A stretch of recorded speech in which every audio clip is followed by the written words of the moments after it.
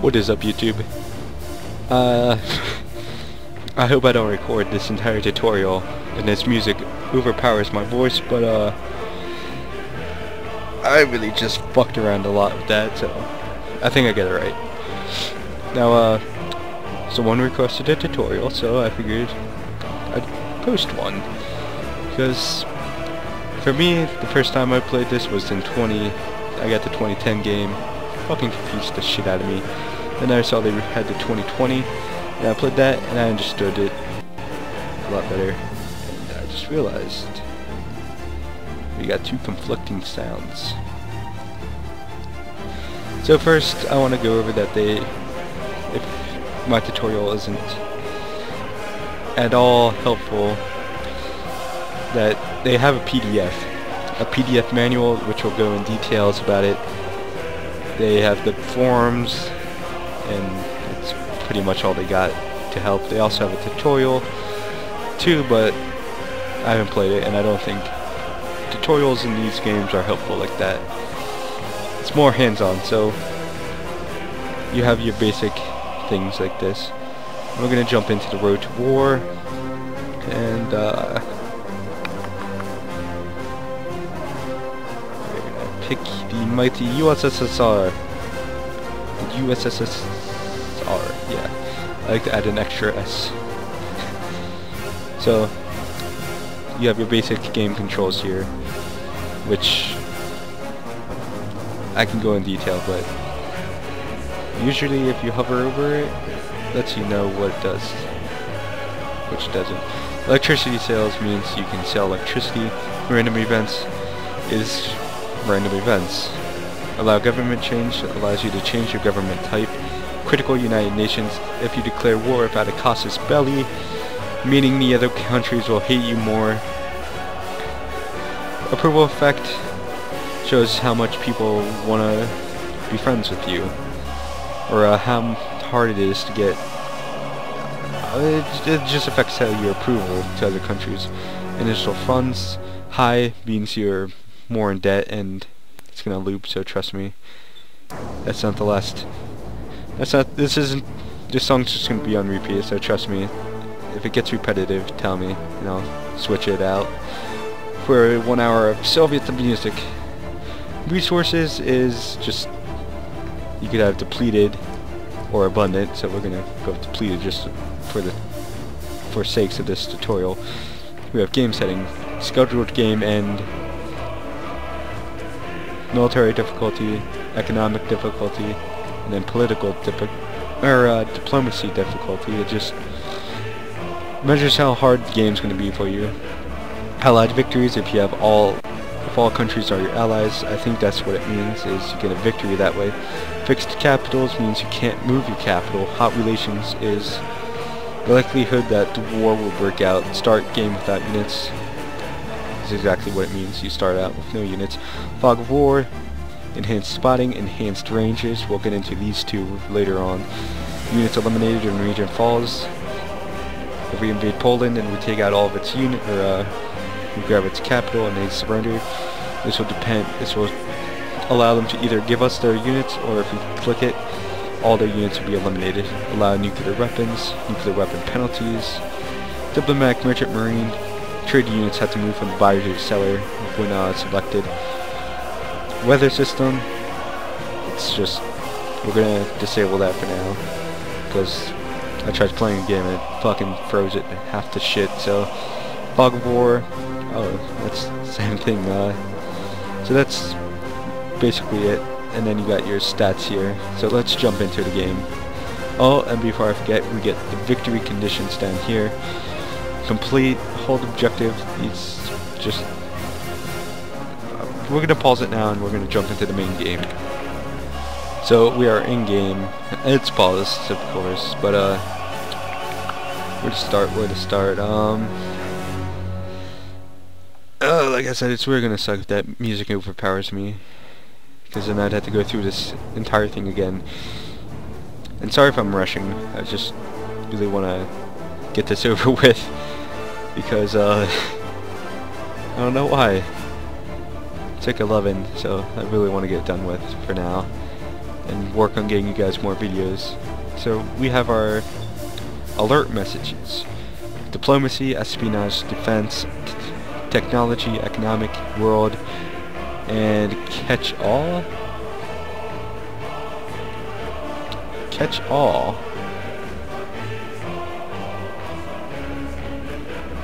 Oh.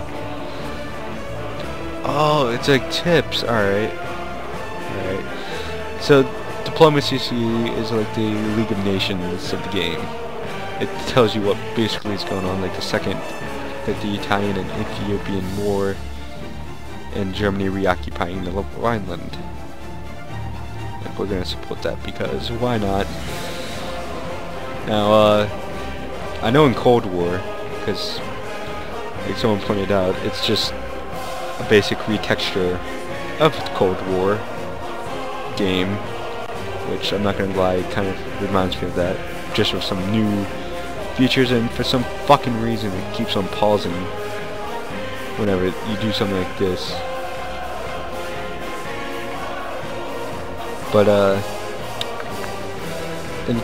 I'm not sure if it's the same in Cold War as in Cold War, but you have your spheres of influence, and of course we have the Axis, which is the Germans and the Italians, and then we have the Allies, which is UK, France, Russia, and the United States.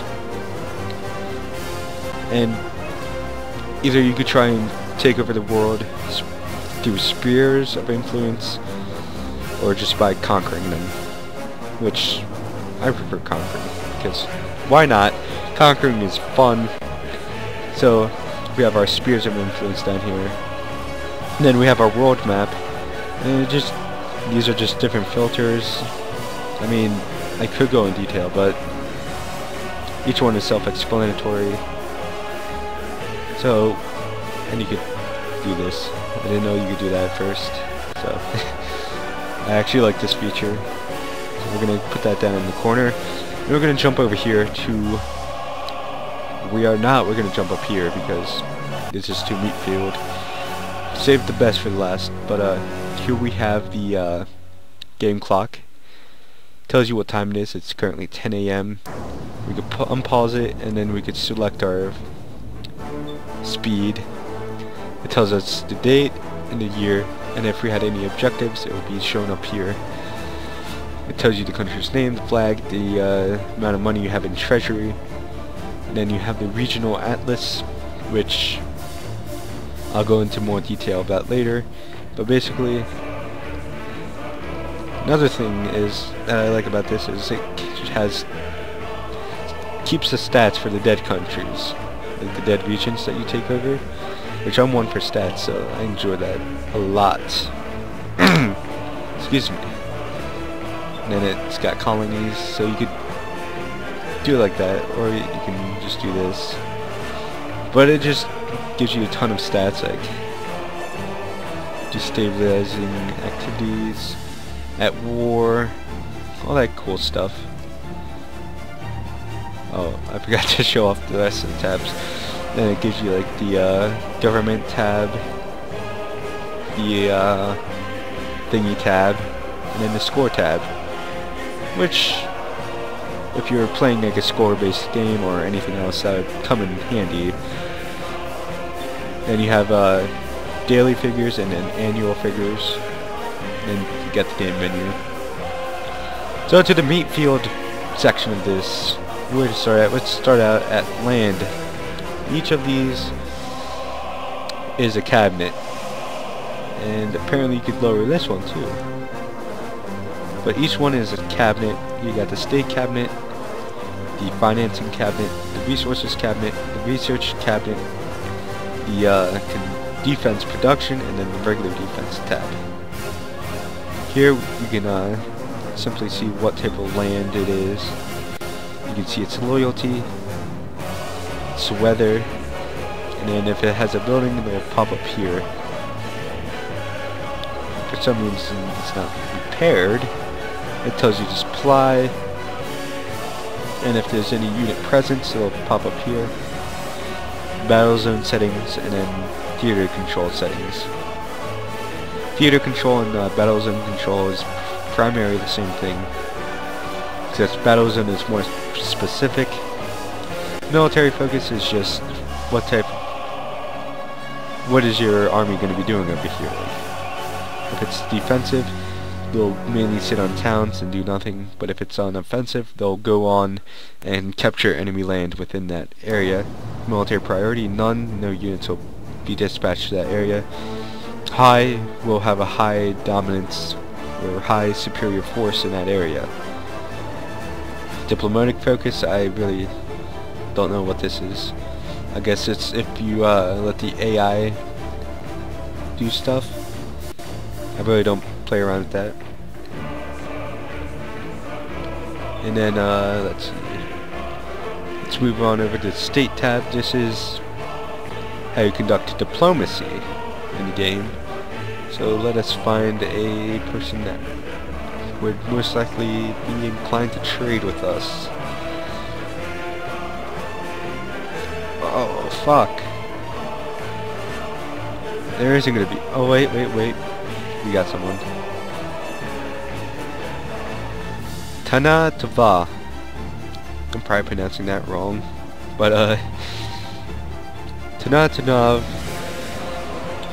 And we could, trade with them because we're neutral. We're allied. And, it'll tell you what government they are. Like, he's a colony for me. Tell you their population and how much they have in the treasury. It'll tell you their diplomatic information and how strong I think they are with each one. Like economically, they're weak. Militaristically, they're weak. And each time you hover over one, it'll tell you stats about it. Like domestic, it'll tell us how much people emigrate, how many people are born, and how many people die, and how much people are illiterate. It's political leaning, the economy. It'll tell you the inflation, unemployment, and all that. And you could do the same for your country too, like this. It'll also tell you, let's pick this guy, Bulgaria. It'll also tell you the guy's name, Tsar Boris III, Adolf Hitler. And then it'll tell you their military approval down here, their domestic approval rating, and their treaty integrity, which is something to get. It's complicated. It's like, how much did League of Nations likes them? Allied regions, enemy regions, colonies, and then existing agreements between us and them. And then we click on Poland here, and it'll tell you region relationship. Right now, Poland is very hostile towards us. They hate us diplomatically. They're civilian. So diplomatic means how our leaders look at each other. So right now Poland hates us diplomatically, and then civilian is how the people look at us. Kasisbeli and I can't speak. You see, I hit random words that I can't pronounce, and then I fucking stutter. So go ahead and make fun of me in the comments for that. Provocation. There we go. Provocation is, oh god, I'm gonna fucking word it wrong, ain't I? Provocation is giving them the right to attack you, like provoking them. So right now, Poland is provoked enough to probably launch an attack on us, and Casus Belli is their right, like how much the League of Nations would look down on them right now is pretty high if they attacked us right now. And then it tells us their outlook on us.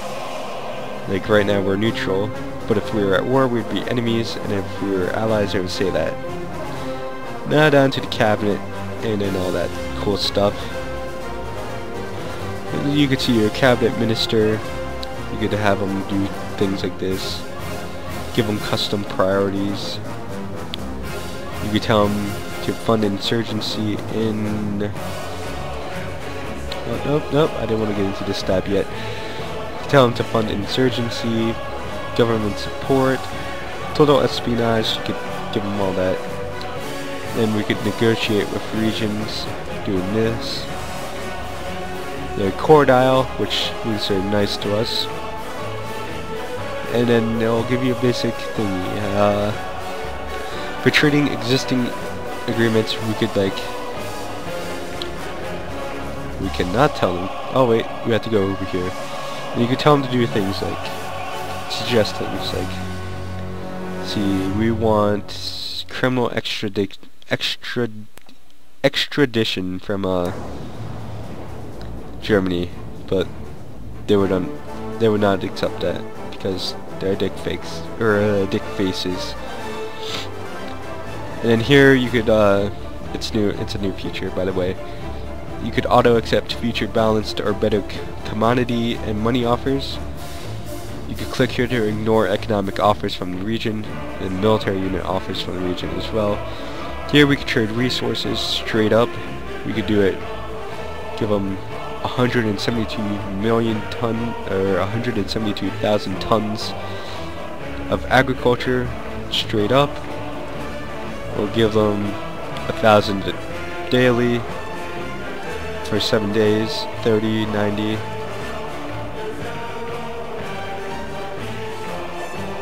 Then we can give them, we could request technologies, or we could give them technologies. Then we could give them, we could trade military designs, then military units, but we cannot request any of their military units. We can only send them requests from ours. And you could change the offer expiration date. Yeah, I think that would usually work if multiplayer cases. Influence region.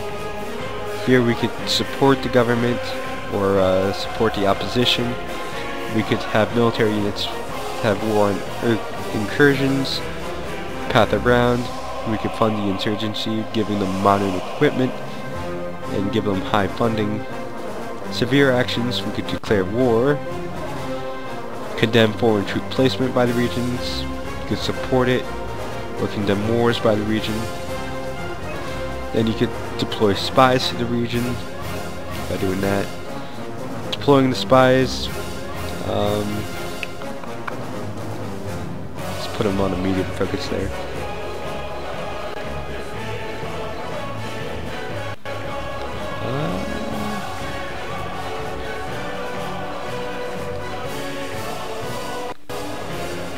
I don't know what they're doing. Normally you could tell them to do like sabotage and all that stuff. Then here we have our diplomatic relations. Okay. Yeah, diplomatic relations.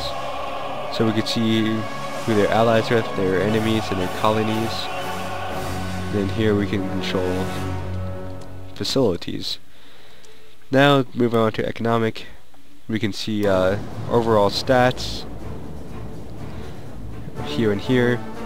We could tell our administrator to do things. Most of it is self-explanatory, like income report, expenses, previous stage trades.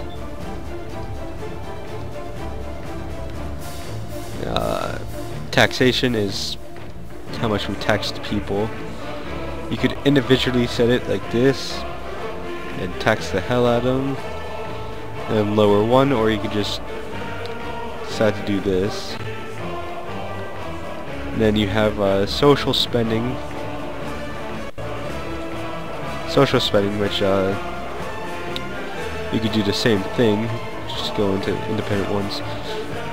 One thing I recommend in social spending is that you raise up infrastructure high enough, education high enough, and health care. And then law enforcement later on down the road. And then everything else. And here we can build roads and stuff like that. Resources, let's see, let's just pick something. like this. Now let's just go with timber.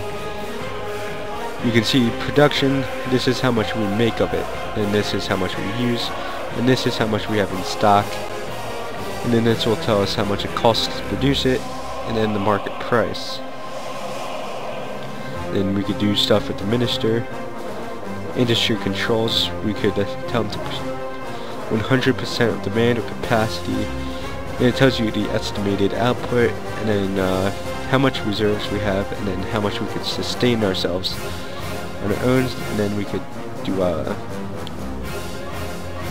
domestic prices. This is how much we sell to the people,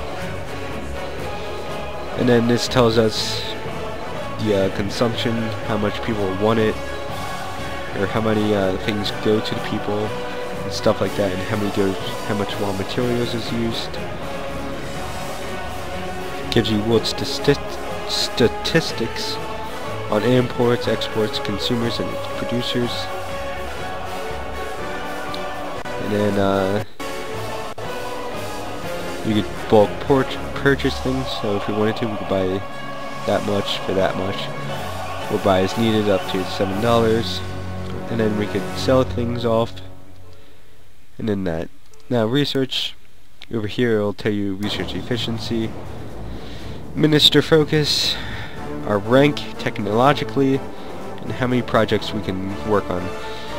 Now there is 1, 2, 3, 4, 5, 6 main research things we could choose from. Warfare, which will help us better in war. Transportation, which will help us in war times as well.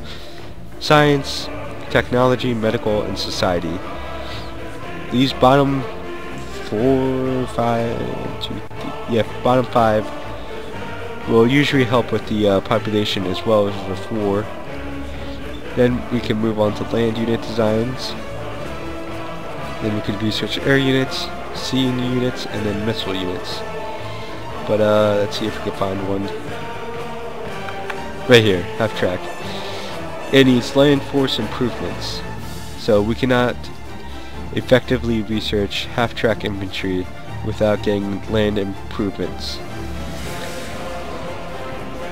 So what you want to do is go through here, and boom, you can set that up, and then research the other guy afterwards. Then, do we need something for this? No. This is land force improvements is also a non-tradable thing, so once we complete it, we cannot trade it away to other people. This means it is give me a minute.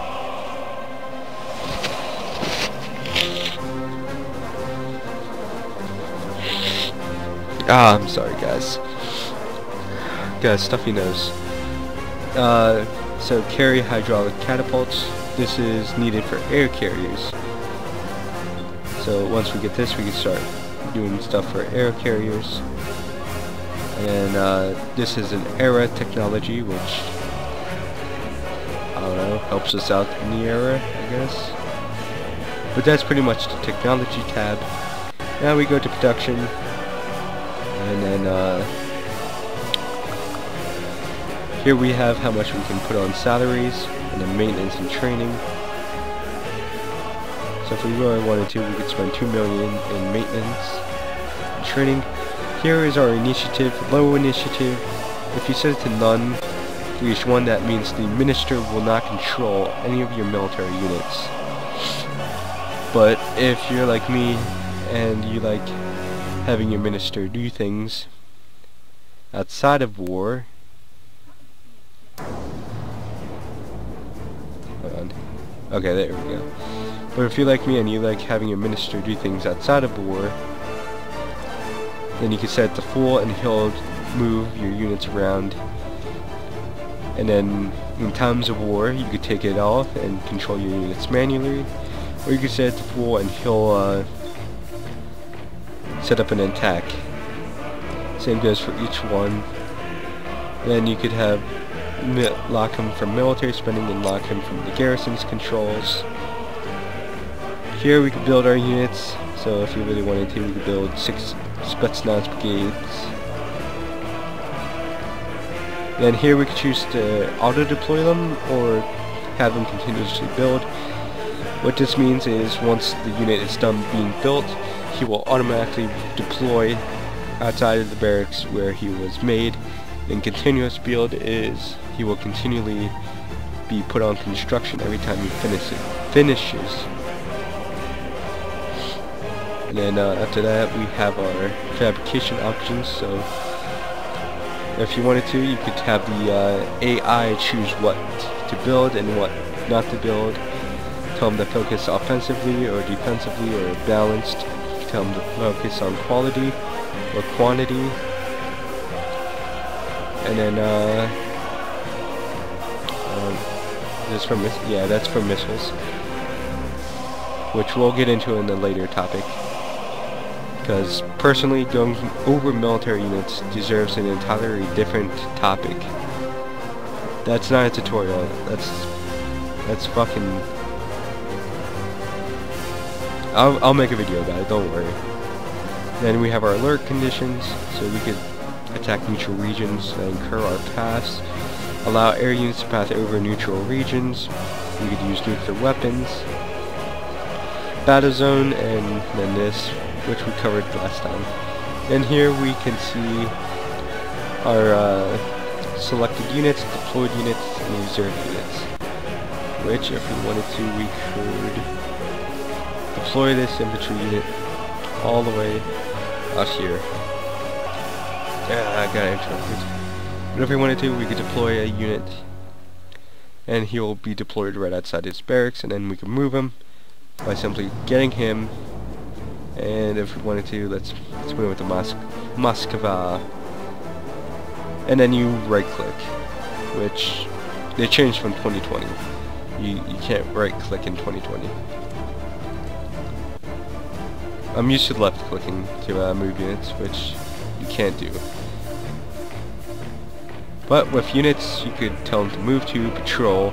Patrol is, if I set it to like this bridge, he'll move there and then go back to where he started, which would be there.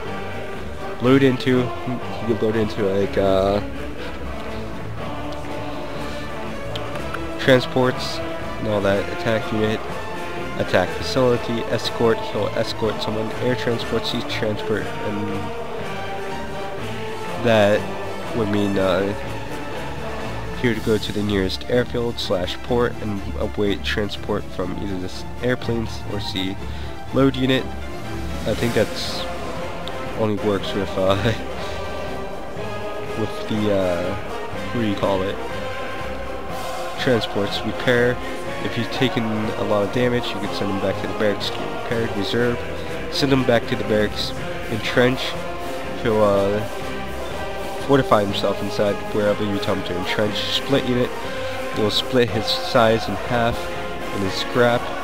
We'll just tell him to disband, basically. It also tells you how much reserve personnel you have, and then how much active personnel you own.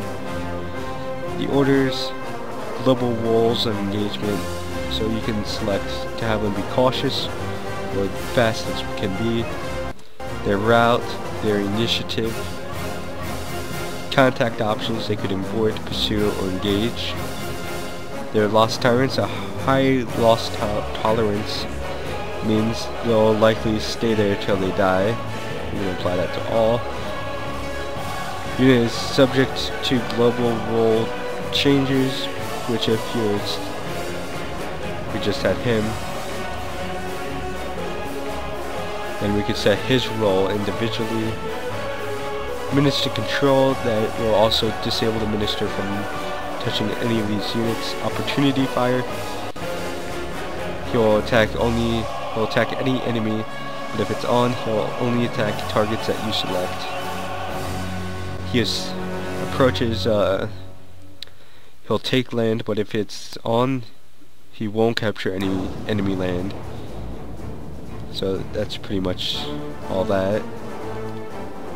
Missile control, if we had any missiles, they would show up here. I think I covered it. I can't believe I just covered it that fast. I'm impressed. I'm seriously impressed right now. I managed to complete this tutorial that fast. Oh, wow. This song is starting to get to me now, so I'm glad I ended it now. Or I got done that fast, so if I did not cover anything, or I didn't cover anything in base or in depth, then let me know, because I will look into it. And we control this entire region of sea up here. I don't... why? Do the Americans control theirs? No, that's weird. We control the entire northern Arctic. But like I said, if I didn't cover anything in depth, God, I can't say it. Like I said, I trouble with words sometimes. If I didn't cover everything, let me know in the comments, and I'll either reply to them, or if it's something I really missed out on, I will go back and make another video talking about it. Because I know some of these require an entire video to discuss, like military units. So if you need any more tutorials, or this one wasn't helpful enough, just leave a comment and let me know, because I am here to please you guys. Well, at least the people that aren't dicks. So I hope you guys enjoyed this nice little tutorial. And yeah, if I got things wrong, let me know too. So my brother Rebel signing off. See you guys